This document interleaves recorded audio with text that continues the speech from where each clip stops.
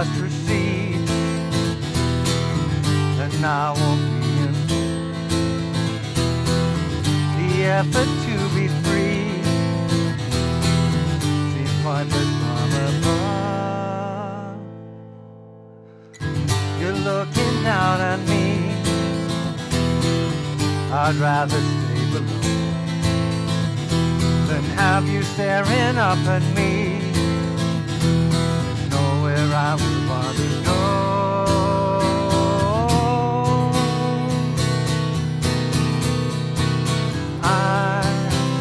This business of how long we try to stay alive. Why to be here you first got to die, so I gave it a try. Why do you know time was so long ago?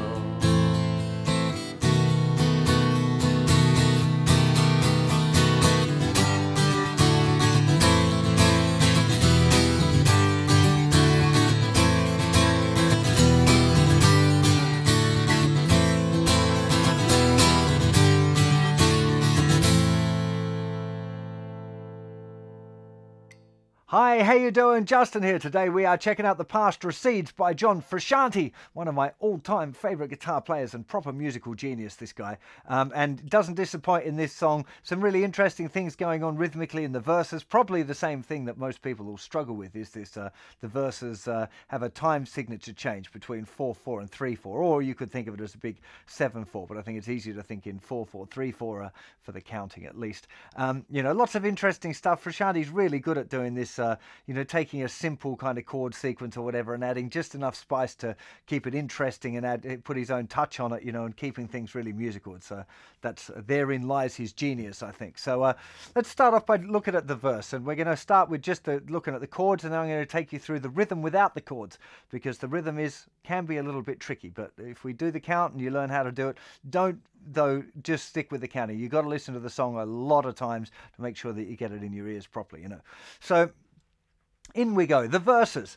G chord, 4-fingered G you want to use here. So third fret, 2nd fret, open, 3rd fret, 3rd fret. Okay, 3rd and 4th fingers on the thinnest 2 strings. Then regular D chord, regular A minor, and regular E minor. Okay, that's all you need for the verses. But the rhythm,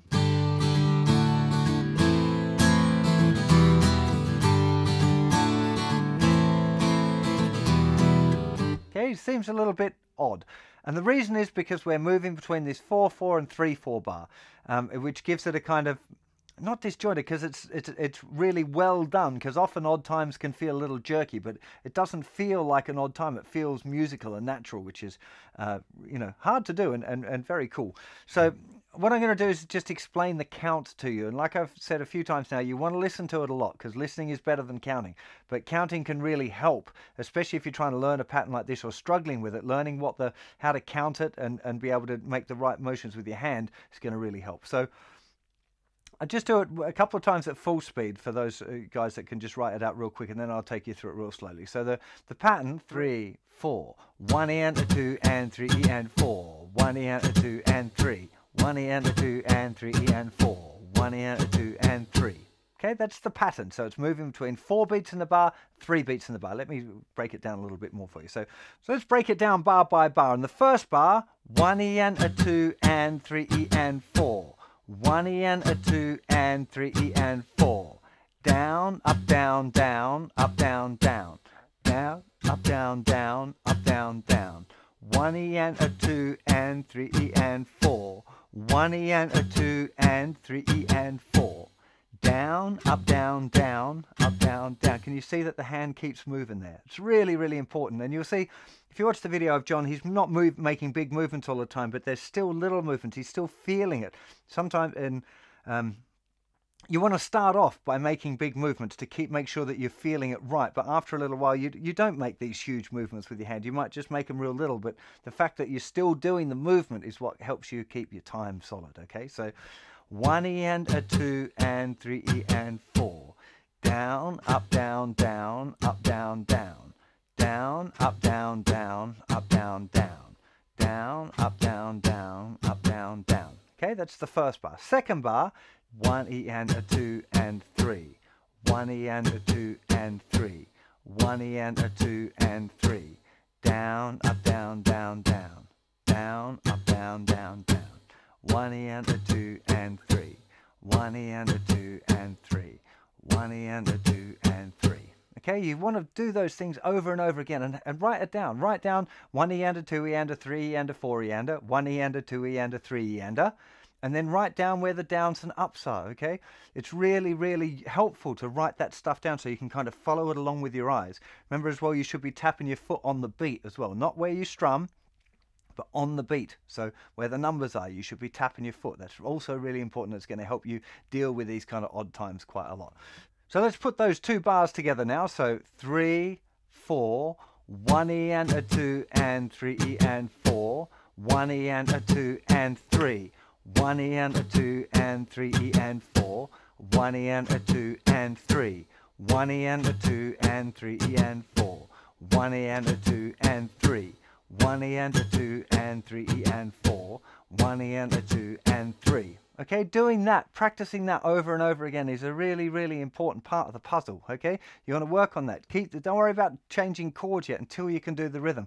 So if you're still worrying about changing chords while you're doing the rhythm, you probably take you a lot longer to do both. So sort out your rhythm, get that solid, and then apply the chords, okay? That's really, you know, it's very effective to learn stuff like this that way, to break the rhythm away from the chords, because the chords can get too distracting. You'll be thinking about making the changes instead of about getting the rhythm solid, okay?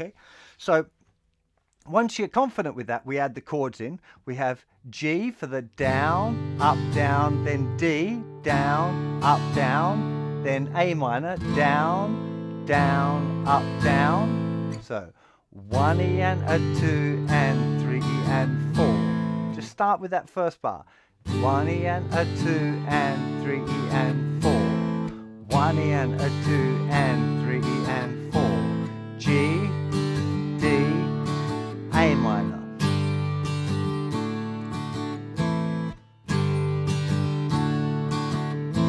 Then add the second bar, 1 E and a 2 and 3 E and 4. 1 E and a 2 and 3. So just changing to the E minor for and 3. And 3 is held as well. So it kind of helps, you know, makes it a little easier than if there was something more complicated going on beat 3 there, rhythmically. So G, 3, 4. 1 E and a 2 and 3 E and 4. 1 E and a 2 and 3. 1 E and a 2 and 3 E and 4. 1 E and a 2 and 3. 1 E and a 2 and 3 E and 4. 1 E and a 2 and 3. 1 E and a 2 and 3 E and 4. 1 E and a 2 and 3. Okay, so you can see now how the pieces fit together easier if they've been done separately, I hope. I should also point out that it's the pattern that I'm showing you is kind of like a distillation of the patterns that he plays, because there's lots of little variations through the tunes. Even when I play it, there's variations in it. It's not, this is a kind of a starting point of the groove of the rhythm, but if you put in an extra down strum or an extra up strum somewhere along the way, don't worry about it, okay? It's important that your groove is still strong, and that you're feeling the rhythm and getting the right amount of beats in the bar, right? That stuff's important, but if you add in an extra strum here and there, don't be, you know, beating yourself up over it at all. It's really not a big deal. Now, the very first time he plays through that, I didn't actually count how many it is, probably 8 times. And the last time he stops on the A minor chord, and he lets the A minor hang out. And it doesn't seem to be a set number of beats there for that first one. There is for the second time in between the verses. That's a set bar of 4/4 gap. But the first one seems a bit arbitrary. So just be aware that that's happening. Again, it's that same sequence, just stop on the A minor and then join back in when you're going to start with the singing. It plays through the verse. At the end of the first verse, there's a stop again on the A minor. So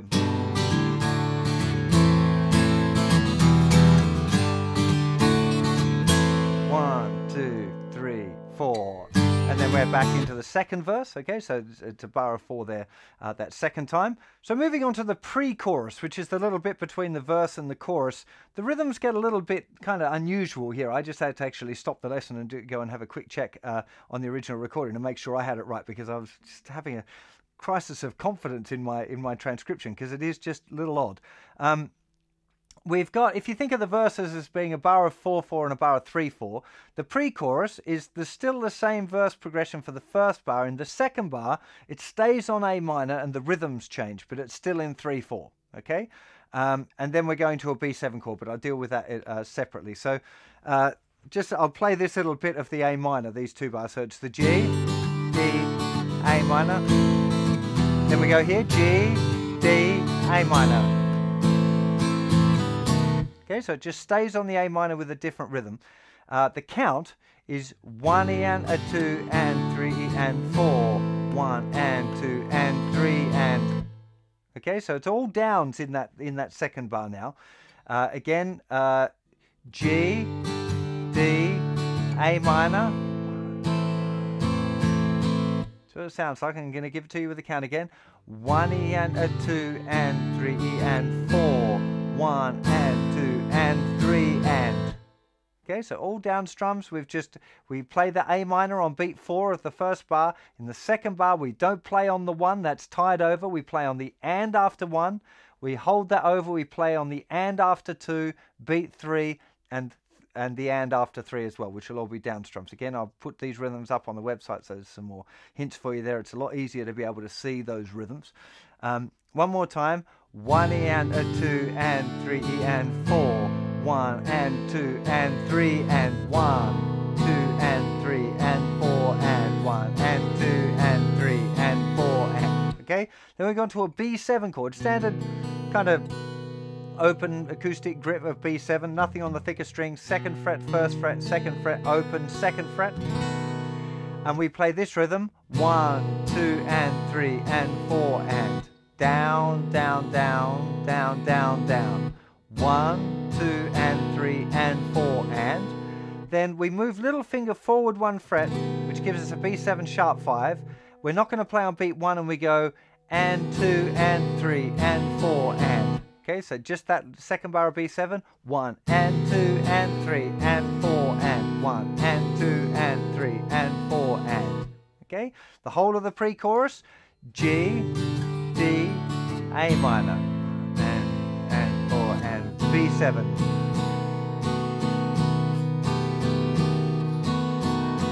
Okay, once more with the count, 3, 4, 1 E and a 2 and 3 E and 4, 1 and 2 and 3 and 1, 2 and 3 and 4 and 1 and 2 and 3 and 4 and. Okay, fairly complicated, this tune. There's a lot of little rhythms going on, but again, listening to the original recording a lot and hopefully writing it down, having it in front of you so you can see what's happening, and then playing along nice and slow is usually the answer for these kinds of things. Okay, so the only other element that we got to check out now is the chorus, because otherwise it's just these elements repeating around. So I'm sure you can do that on your own listening to the original recording. The chorus is C chord, D sharp diminished. Okay, hopefully you know C chord, D sharp diminished, first finger first fret of the 4th string, third finger 2nd fret of the 3rd string, second finger 1st fret of the 2nd string, and little finger 2nd fret of the thinner string. Okay, so nothing on the thickest 2 strings, 1st fret, 2nd fret, 1st fret, 2nd fret. Then going to E minor, and then to D. And it does that twice.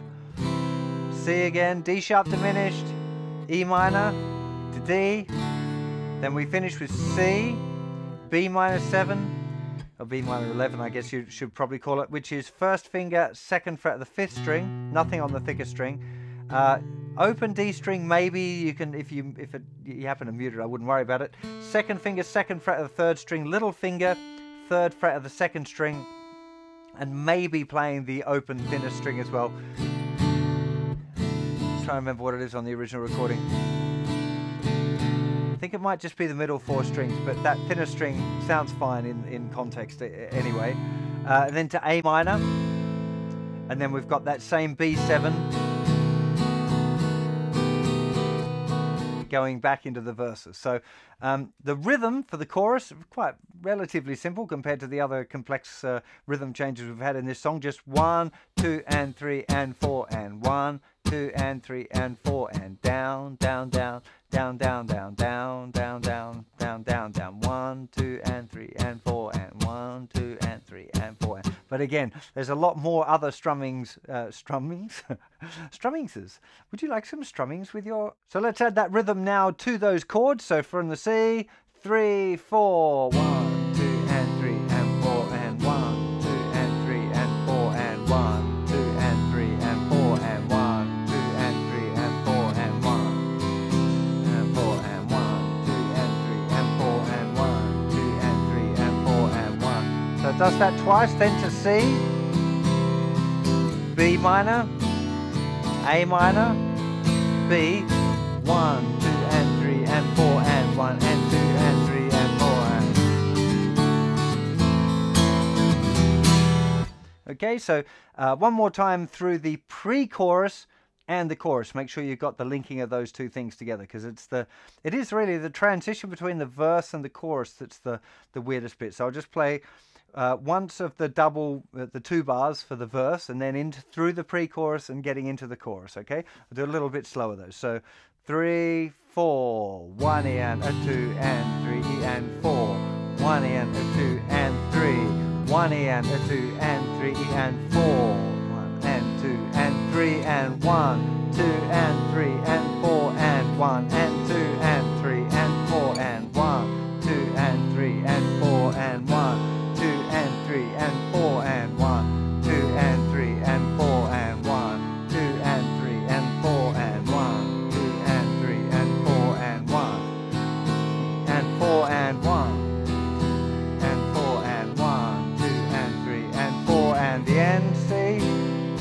B minor, A minor, 2 and 3 and 4 and 1, 2 and 3 and 4 and 1 and 2 and 3 and 4 and 1.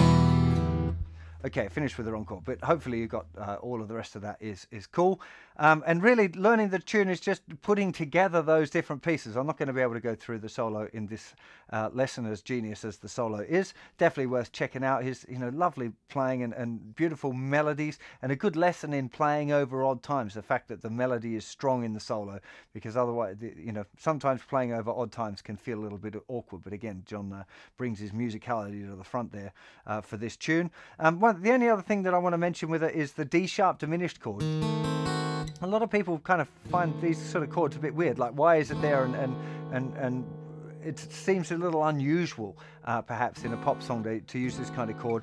And I just wanted to explain for those of you getting into your music theory, it's actually a secondary dominant and a substitute for a B7 flat 9 chord. Okay, so this particular chord, even though the lowest note he's playing is the D sharp, we're really hearing the B note.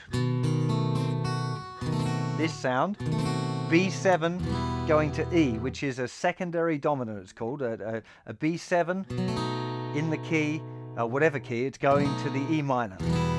Okay, I'm sure you've heard this sort of perfect cadence before. So B7 goes to E minor.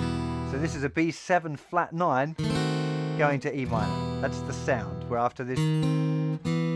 That's really the thing that we're hearing there. So if you want to get into a little bit of understanding that kind of harmony, it's in the jazz series on my site. You don't have to be following, and getting really into jazz to learn about this stuff, but it's the lesson on secondary dominance and the use of a 7 flat 9 chord for, you theory buffs. There's almost certainly Mr. Frusciante is well aware of his harmony and theory stuff.